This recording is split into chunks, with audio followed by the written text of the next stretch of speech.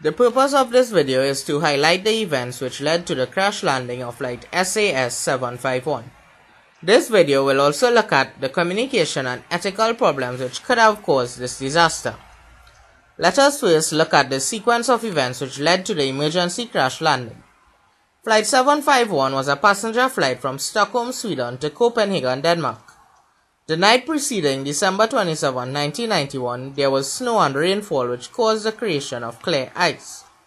The flight crew consisted of First Officer Ulf Sedermark and Captain Stefan Rasmussen.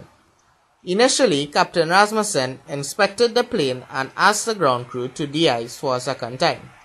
The ground crew de-iced the plane and informed the captain that he was cleared for takeoff. After a normal takeoff, within seconds of leaving the runway, the crew heard loud unfamiliar noises emanating from the right engine. Captain Rasmussen attempted to lower the thrust of the right engine as he was trained in the emergency of surging. Moments later, the right engine burst into flames. Shortly after, the left engine suffered the same fate as shown here in this picture. With no power, the plane is now free-falling. The captain identifies an area for an emergency crash landing. The crew then announces to the passengers that there is an emergency crash landing and the plane is crash landed. On impact, the plane is broken into three pieces as shown in the picture. Miraculously, everyone survives the crash landing. The investigation which followed revealed that clear ice was still present on the wings. The ground crew were inadequately equipped to properly ensure that all the clear ice was removed. After takeoff, the clear ice on the wing broke off and entered the right engine.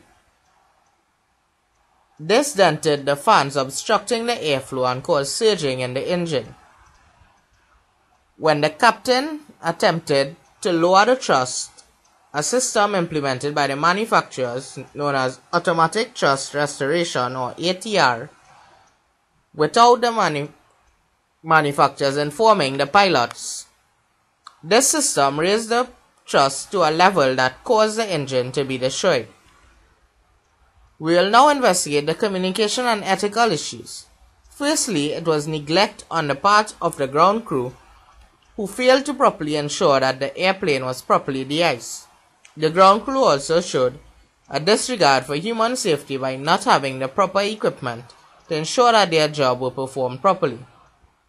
The lack of communication between the airplane manufacturers and the airlines played a major role in this disaster. Had it been known that the ATR system was implemented, this disaster could have possibly been avoided. On a positive note, the crew showed great professionalism and a great deal of commitment to duty.